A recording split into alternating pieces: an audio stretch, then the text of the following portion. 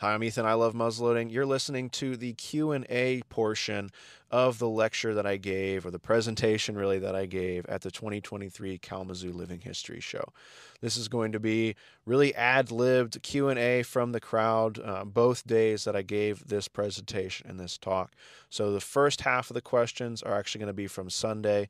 The second half of the questions, you'll notice the audio is a little bit different, is going to be from our Saturday presentation. I'm sorry that the audio quality for this isn't really up to par with the rest of the podcast that we normally do, but getting the question askers on microphone was a little bit more difficult than I anticipated. So I've bumped up the levels. It's going to be a little bit more crunchy than you're used to, but I hope that you can still find the information in this episode informative.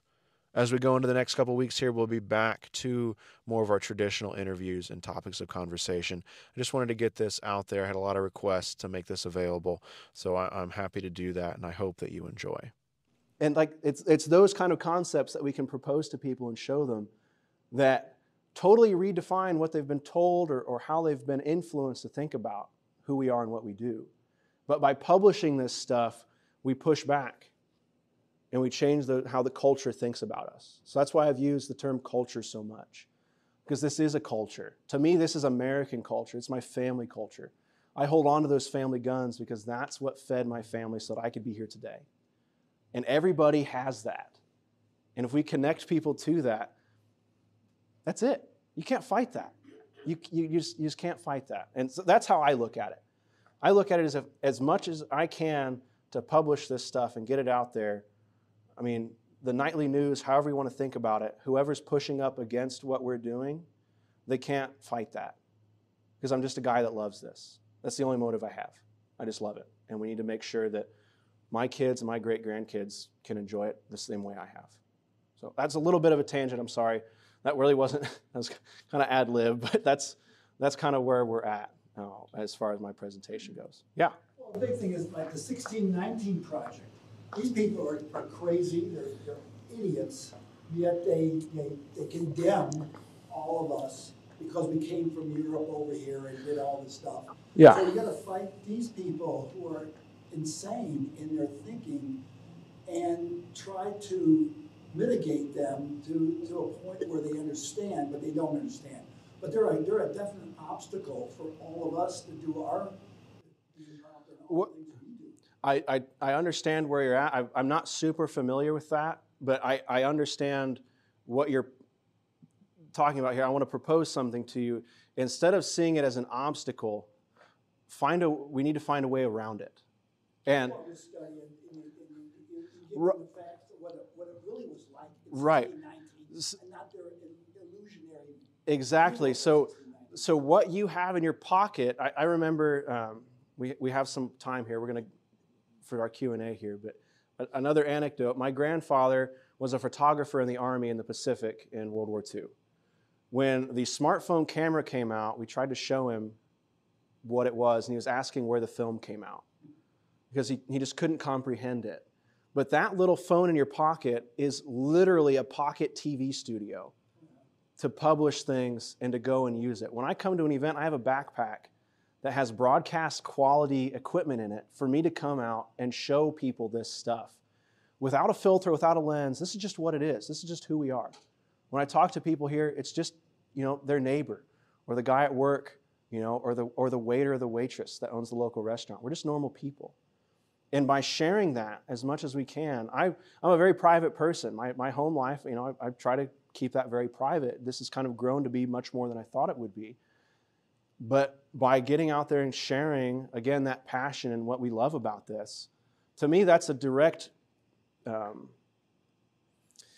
functional, productive movement against what you're talking about. And not really against. This is kind of to the side.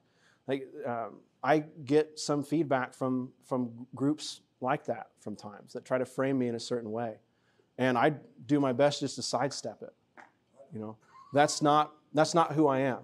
You're not going to define me. I'm defining me and what I'm doing and how I'm doing it by what I'm doing. And I'm pumping out more stuff in a positive light about what we all love than they can cast on me, is how I look at it. I try to be cagey in that regard. I don't make any money on this. I sell some t-shirts. I'm an artist by trade. I work a 9 to 5 at a so like the t-shirts and things that I sell them because I made the designs and knockoffs were coming out of Southeast Asia. And I thought, well, if people are going to buy these, I might as well make a couple bucks than people who stole my art.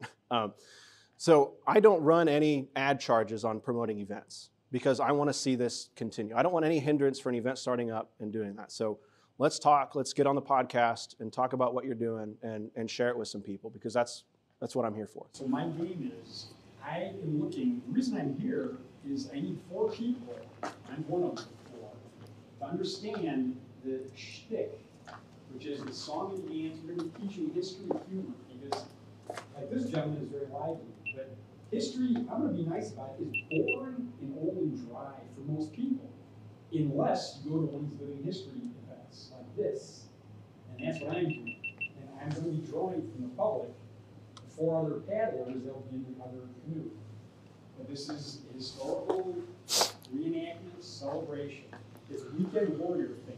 I was originally going to do 4 months, 124 days without eating one of my fellow paddlers. We got to get along. If that fell apart, and it's great. So now it's just a weekend warrior thing, which is even better. Right. So jumping off one of your points there, I need to add it into this presentation, but making onboarding simple. What makes Townsend so successful is they're talking about, especially right now, their time travel series is fascinating to me because they're framing modern foods that we all eat in what our ancestors, how they could have ate something similar. And it's everything, all the other food stuff they do is very similar to that, but this is like a hammer just hitting you on the head, connecting you with somebody 200 years ago and what they would have eaten to eat something like that. And by showing those little slices of life, showing those little windows into our community, that's what is approachable. Going to a club competition or something, going down to the NMLRA range during a nationals is very intimidating because you have the best of the best down there shooting, and you have hundreds of them lined up shooting, and they all know what they're doing. But you have to start a little bit earlier to get them to that point. And by going down to those basic core newcomer ideas, you make it approachable so that somebody can come in and say, okay, I can put on those shoes, or I can wear capri pants, which is all these are, you know. I can do that, and I can get involved. And then you have that touch point. We had a lot of questions yesterday about mentor-mentee relationships and how we can help get people going. Consider yourself the best search engine of muzzleloading and living history. Don't tell somebody to search for it. Tell somebody the way you do it and why you do it that way. If you like a specific brand of powder, when somebody asks you what powder to use, that's your opportunity to make sure somebody else uses that powder. I mean, that's a really granular level of it, no pun intended there, but it's easy to get a bunch of answers, but people aren't going to have a connection with the answer they find on Google or on Bing or whatever. When somebody asks you a question or you see somebody asking a question, that's an opportunity for you to be the mentor that you had or that you wish you had to bring people on. And so even if you don't do anything on the internet, I don't care if you don't do anything on the internet, still consider that why do I do what I do and what do I love about it? And take it out to an event like this. If you see a newcomer, take it to your club or your other local events, or just somebody at Walmart, if you see them with a flintlock on their gun and they seem approachable. You know, don't go invading people's lives, but just say, hey, nice flintlock on your shirt, because they're either going to say, I don't know a lot about flintlocks, and you have an opportunity to talk to them about it, or they're going to say, yeah, I love flintlocks, I just don't have anywhere to go. And that's an opportunity for them to tell you, for you to tell them about your club or your group or however you want to look at it in this community, if that makes sense. I'm talking a lot, but I want to make sure that it makes sense.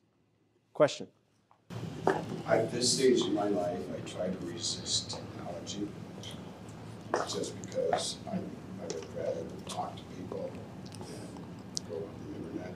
When I get home tonight, I will not look at anything or talk to anybody for a couple days. I understand where you're coming from. Please continue. But see, this is the thing. I'm a life member of the NMLRA range officer instructor, the whole 9 yards. Yep. 30 years I've been in friendship and everything. And because of the organization I'm with, I belong to a group called Royal Rangers. Yep. And part of that is the Frontiersman Camping Fellowship. Yeah. Okay, which has had our Great Lakes region in and I ran the range. Okay, so it was a blast for me. Okay, so what, because of changes in their leadership, the old guys are stepping down, bringing in new guys. Yep. Okay. It's happening all over the country. I know, and it's really techie. Okay, I'm not techie, all right, but I'm gonna put on the first ever muzzleloading camp in May. Okay. And so, Thank you. So this is one of the things that I need to get, with techie people, including my 18-year-old granddaughter, and I got an iPhone. Yep. And to make advantage of this to be a success, to get them out of the boat and into the water. Yeah. Okay. So this is one of the things that you said, because I have an Instagram account, but I don't do anything with Instagram. Okay. I see YouTube and I see tons and all that. So I'm quite the history buff since 4th grade. Yeah. I can tell you about my family being in Yorktown with Washington. Okay, so it's just, I go ways back. So I need to get personally to get over that resistance to use technology, because the old traditional way of putting in a poster is not going to work. I would argue that they work in conjunction. Okay. So if you're planning this muzzleloader match, in this camp, sorry. Teach 12 years old, male, female, how to shoot a flintlock. So in conjunction with the social media stuff, every local hardware store, local diner, every place that you go and shop, if they have a poster board or something where you can tack something up, absolutely tack a flyer up there. All the farm stores around where I'm at, yeah, a couple months before your event, start tacking those up. Because the people that are interested in this are buying stuff at the hardware. They're working on their own house. They're fixing their plumbing, they're renovating. They're doing that kind of stuff because they're hands-on people already. And if they see that that's happening in their area, they're going to go and do that. If it's the kind of thing that you're interested in, I can try to work on this kind of presentation or something to put online on some tactical best practices stuff on how to do what you're talking about doing. For me, it's as simple as going and, there are guys like the Orion Foundation, Valley Reb is a big guy, the Townsend's channels, obviously. There are big people in this space that are out there doing things. Just look at the hashtags that they're using when it comes to a muzzleloader camp and just copy them. Post some pictures of what you're doing, post your flyer on there, and people are going to start finding you. It's called Steal from the Best. It's okay. Well, I Yeah. ran the Sassafras Survival Camp, where you show up with a pocket knife and we go out in the woods for 3 Okay. days. So I've been doing this. So I've run camps with Royal Rangers for 30 years. Right. So it's just that, but you're talking about legacy in history. Yeah. And I think that's the biggest issue, that I can do Kunta Kinte back to 1680. So it's just that getting the young people today, okay, because it's all this. And I need to learn how to tap into that. Exactly. If that's where they're at, we need to be there sliding into those feeds as they're scrolling. That's the only way they're going to find us. So here's a phrase, it's called turning screen time into green time. I like that. That's good. Yeah. That's from Ducks Unlimited. Go on. Okay. Well, we're going to use it then. Any other questions or thoughts? Yeah. So 2 years ago, I joined my events board of directors. Thank you. Strawberry Moon in West Michigan. Okay. It's like a small event, but I was mainly brought on. What? I was born and raised in Grand Haven. Oh, there you go. I've been there since forever. There you go. Yeah.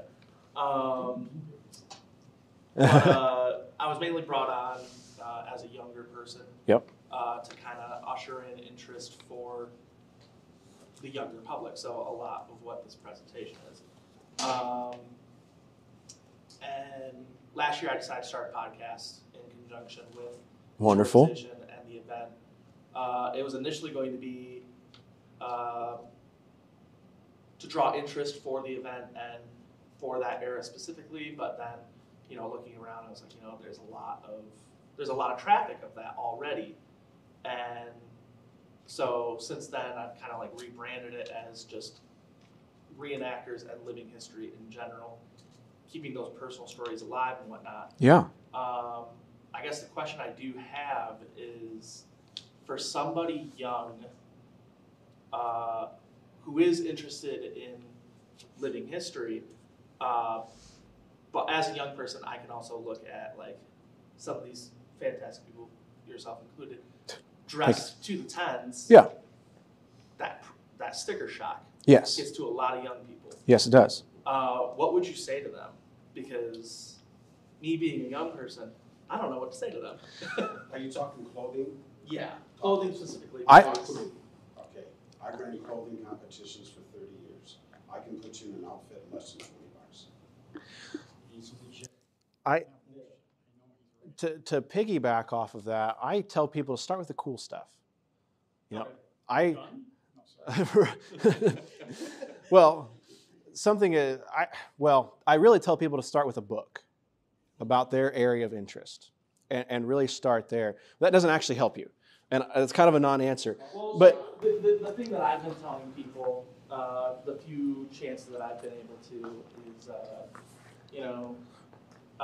some of my ancestors, we were French voyageurs. yeah, So that's the route I took, since my event really centers around French voyageurs, and we only had one. right. You don't have a lot of representation of it. Yeah. Right, so I was like, okay, well, there's my in. So, and luckily it's a relatively cheap costume, but.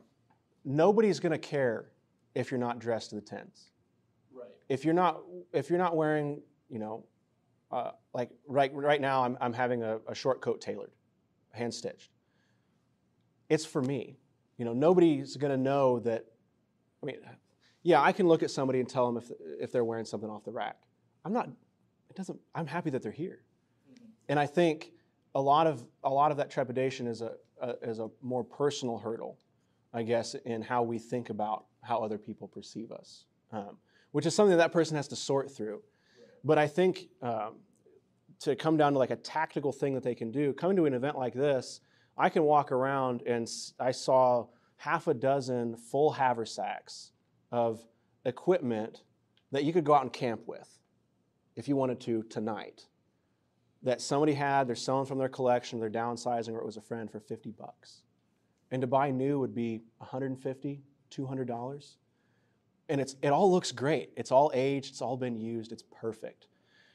You just kind of have to be out there and kind of search out for that stuff. I mean, there are there's really a decade of photographs of me helping at this show as a young guy. I'm wearing the cheapest stuff possible because I was growing all the time.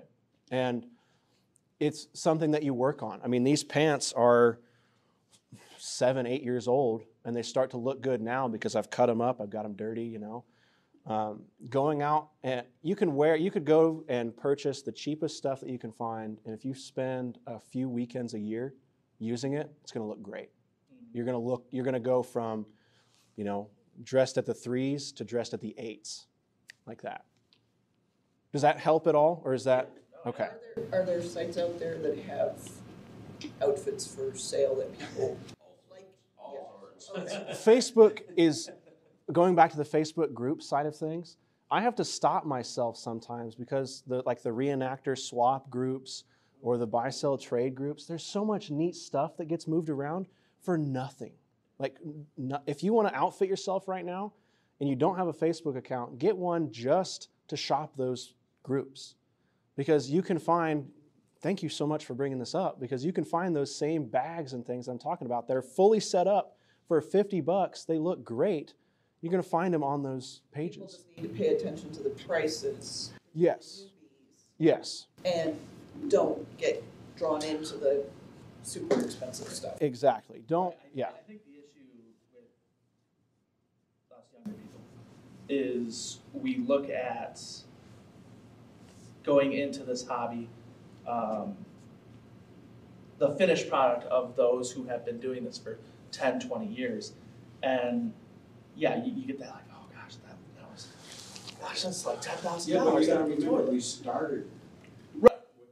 Right. And But that's the conversation. The idea for your podcast would be to take somebody who's been doing this for years, if they have pictures of Right. when they first started, here's what I look like going through. Right. And it took me 10 years to get to this point, and you can label those pictures, then they can see it and they can go, oh. Yeah. And something else that I think the younger generation, and myself included, deal with is a sustainability of that investment.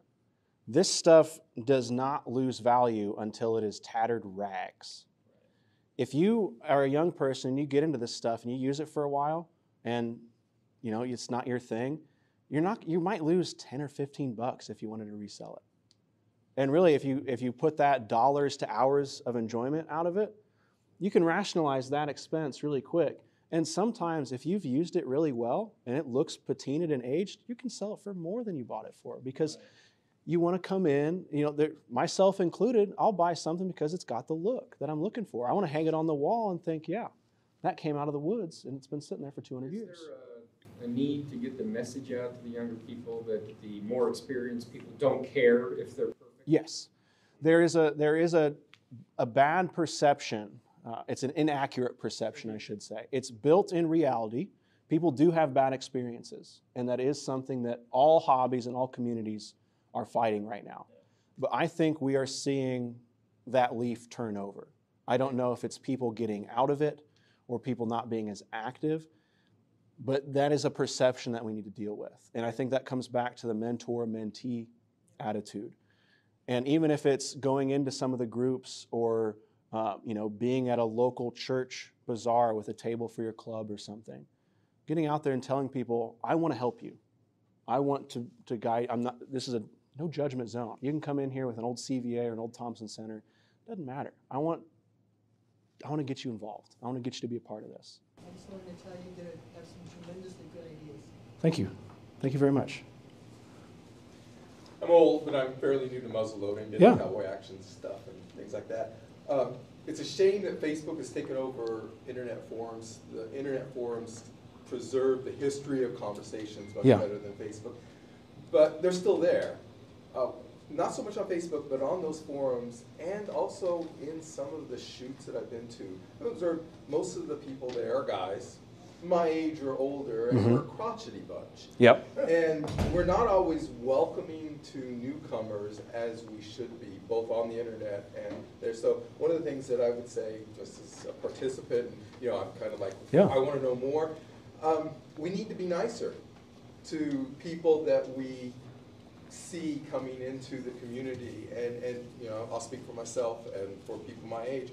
Instead of saying, hey, do a search to find your answer, we need to answer the question, because when someone comes with a question, they're excited and they want that answer now, and we're in a generation, the younger generation especially, they want immediate answers. Yeah. And it's a chance for interaction. Absolutely. That we're missing out on. Think about Instagram. I haven't done it yet. Please do.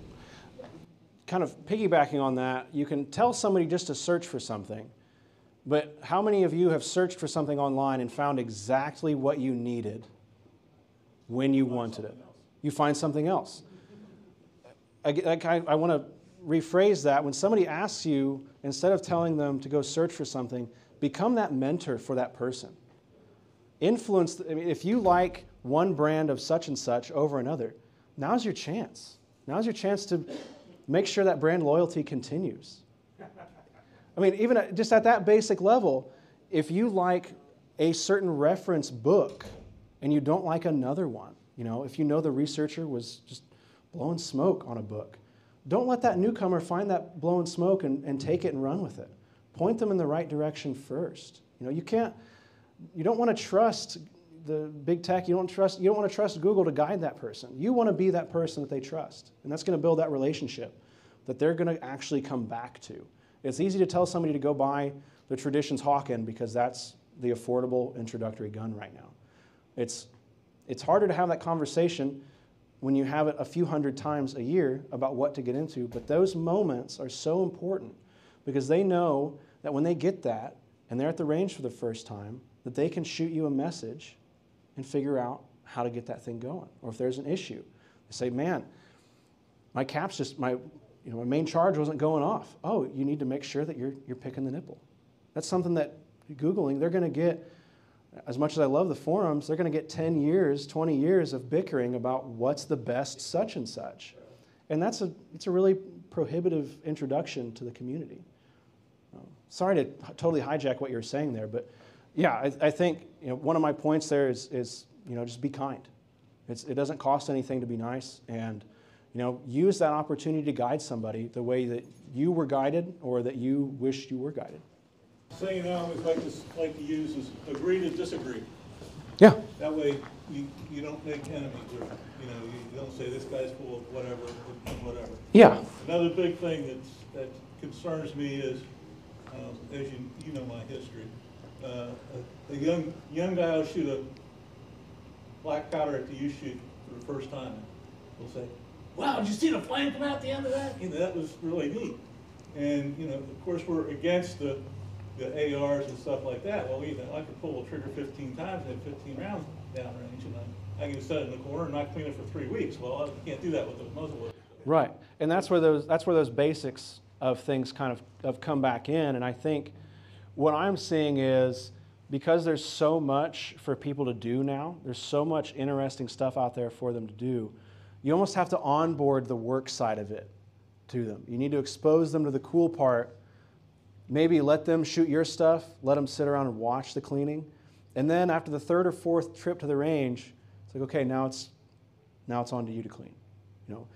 We don't, because you need to clean the stuff, and especially the safety side of things is super important.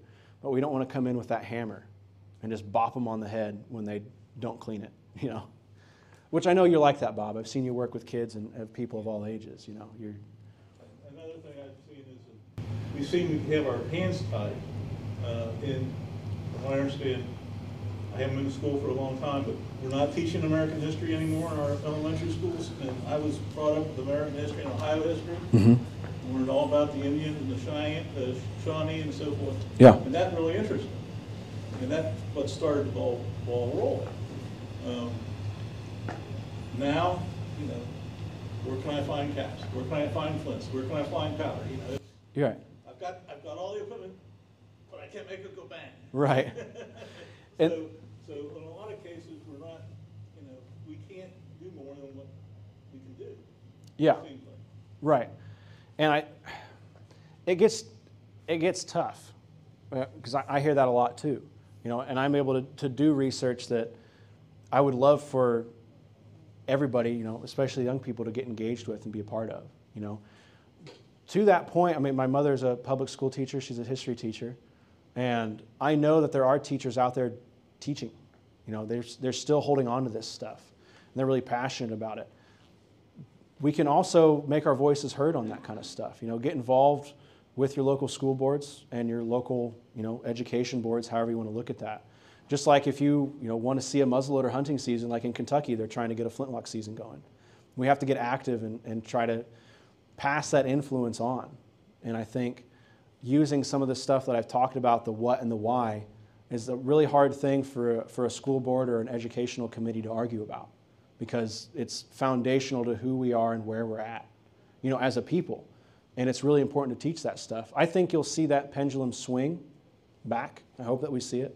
But I think it's also important for us to, just as we consider getting active in preserving and continuing the community, I think even locally too, getting involved with your education process and things is just as important. What do you think on that, Bob? You think that's... No, you're good. I lost my mind. Yeah. I forgot what I was going to I lose mine all the time. Any other questions? Any other thoughts? Am I nuts? Thank you to your wife for letting you make your content. I'm an avid consumer. Well, thank you.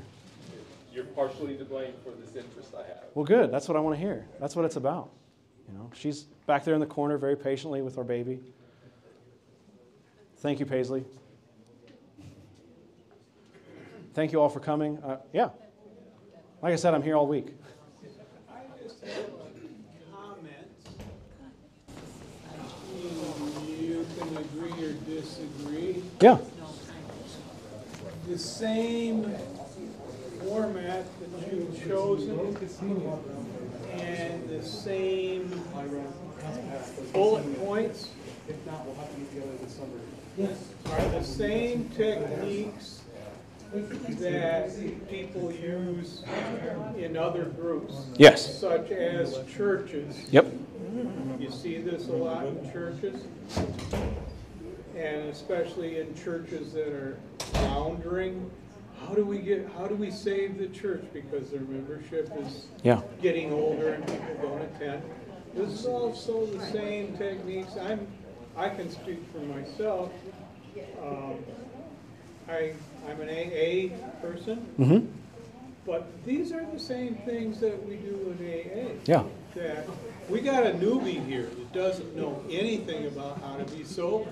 Yeah. You know, in fact, he may even be drunk when he comes to a meeting. How do we help him? Yeah. It's all about helping your other fellow man, and I'm probably not politically correct, but how do we help somebody? That's what it all boils down to. Yep. And what's our methodology? What do we do to help them out? Yeah. You know, that's what it all boils down to. I don't claim for any of this to be pioneering or inventive. I'm applying, like you said, a lot of the same things that we see out there in other communities, in other cultures that are working. I'm framing it in the idea of muzzleloading and applying it to the history that this community has. And that's really it. You know, I totally agree. You're exactly right. You see this being applied, and you can apply it to just about anything. I mean, I have people talking to me about model railroad clubs trying to do this kind of thing. RC car clubs, the same kind of thing. Model plane clubs, churches. And that's why that's why I talk about it in a kind of a cultural sense. I think it's culturally important to the American identity because of our American history here. And I think it's important. And there's a lot of other people out there that think it's important too. And I think there's a strong group of people that are holding on to it because of that. Thank you. You're very welcome. Thank you. Have a safe trip home. Hurry up before I forget it again. No, hit me. Do you think that, from what I've seen, it appears from Facebook and the media and so forth, that our group is growing? I think it is. I'm certain that it is. I mean, I see MLRA, the Walter Klein range, you know, seems to be dying. But yet on the other hand, it seems like culturally or in the media sense, we're gaining more and more people all the time. And that's why I talk about the tiers or the levels of engagement. Because there's a ton of people coming off the last 5 years at 1 and 2, where they've seen it and they're interested in it, and they're getting ready to take the step to getting involved and attending those events. And that's why we need to get the word out and welcome them with open arms. Because they're there, they're primed. And if we don't see that continued growth, it's on us that it didn't, because they're there. They have the equipment, they're ready to go, they want to go get involved. We just have to bring them in. And that's a hard task. I mean, it's not going to be easy to get people out and get people away from work or you know, traveling. There's hurdles there, but there are hurdles that other places and other communities overcome. Yeah, Tim? I think an important thing to remind people of that have been in the hobby for quite a while is if you see an individual come to an event more than once, there's obviously the interest is there. Yeah. If you see them struggling or they're lacking something in their kit that you might have 2 or 3 of, it helps to give that person that item or cut them a deal on it to give them the opportunity that they might not have to further their impression or their kit. And that will only help to grow the interest even more because they now have that positive interaction that will help spark that continued growth.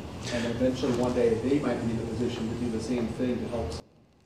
And it builds that relationship, that builds that mentor-mentee stuff that we're all looking for, and so many newcomers are looking for. I mean, you can walk down the aisles at these shows, especially the big shows, and you can see the really nice stuff, and it's really great.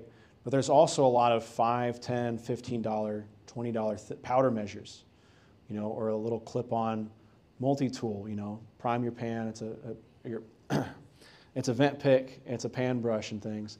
I try when I'm at a show to budget some of that small stuff, so that when I interact with somebody, I can hand that out. And if you're in a financial situation where you can do that, that is huge. That is huge for somebody to, even if it's just a card almost, it's just like, hey, if you want to talk about this stuff, here I am. Here's the thing to get started. They're going to look at that thing and they're going to remember you and they're going to know that you're there and they can go reach out and connect with you. And it gives you a touch point. Say, hey, have you gone out and used that powder measure yet? Have you used that horn? Or have you used those tools? What'd you think? How'd they work for you? And it keeps that conversation going. You guys are awfully quiet here in the front row. What do you think? Okay. I'll take it. I'm not going to badger you. That's okay. They're here as hostages. I forced them. Oh, okay. You got to get some extra credit, right? Extra credit? I don't have them in class currently. It was last year. Okay. We can work with this. We'll work on I'm this. old enough, I learned a lot of this stuff in the Boy Scouts. Yeah. And they need people too. Yeah, a lot of those old guys. I think work in the Boy Scouts. you see a lot of the same cultural things affecting those kinds of things. The same things affecting Boy Scouts, shop class, FFA even, you hear about, things like that. Yeah. Yeah. I was Girl Scout. Always prepared. I'm always hearing that. And I'm not. It's amazing to see. Yeah. You came back in. What do you got? Oh, I had to take a phone call. Oh, okay. That's okay. I thought you had another question. A million of them, but I don't want to cap it. We're well over time now. You guys, you're welcome to go catch the rest of the show. Willing to learn and listen.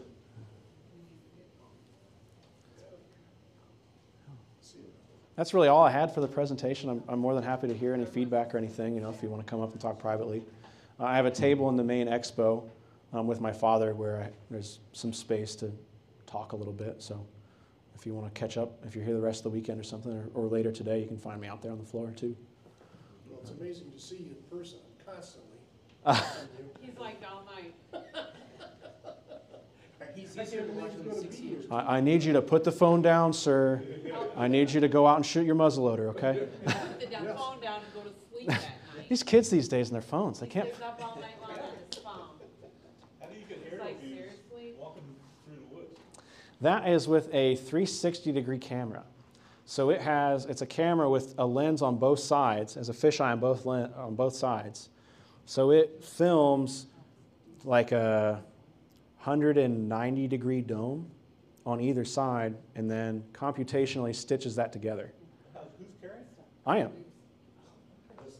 I have it on a stick, and the computation, the crop where it stitches both cameras together, it crops out the stick. So if you look at my hand in that video, there's a line through my hand where it doesn't line up. That's how I did that. I wanted to do a trekking video where it wasn't go and set up a camera, walk back, walk in front of the camera, pick up the camera. I wanted my tracks in the snow to be the first tracks. And that's how I did that. That was really cool. Thank you. How can he get that whirligig of me following along and hitting trees every day? Yeah, well, you'll see a couple times that it ran into some branches, so. Yeah. You think you'll ever do an extended 2 or 3 day trek and videotape that? Yes. That would be a lot of fun to watch. That's something I'm planning on. My family has a little bit of natural woods and tree planting that we've kind of taken back from cornfields and things over the years. My issue is the ticks are really bad where I'm at. And I have a lot of buddies that spend days picking ticks out of regions I don't want to pick ticks out of after going out for that kind of thing. So I'm trying to time it appropriately. Really, like right now is the time to do it for me if I want to get it done before the ticks come on. Make sure you really spray down with people exhaust. Yeah. That's why John Curry only does his trips in the wintertime. Yeah. I mean, you got to kind of buck up and put on the wool, but there's no ticks. So for me, I'd rather have the cold than ticks. No snakes, which is... There you go, yeah. Yeah.